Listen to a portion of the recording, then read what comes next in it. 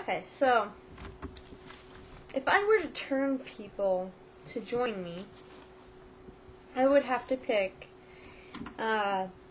somebody that knows martial arts and weapons, so the whole clan could learn offense and defense, be really strong and good fighters.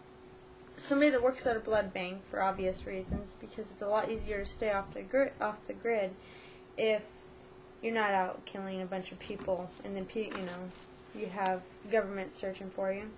A mortician to cover up your death, so you can go off the grid, because it's a lot safer to live off the grid than for everyone to know where you are and be able to find you.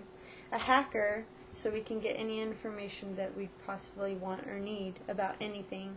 And a technician to help build stuff that we may want or need, vehicles, computer software, anything that we might want. That's how I would pick who to turn. Other than that, I wouldn't want to turn a lot of people, because the more people you turn, the more people you have to watch after, and it could become a really dangerous situation for you and the other members of your clan. But that's the list of people I would turn. Anyways, yeah.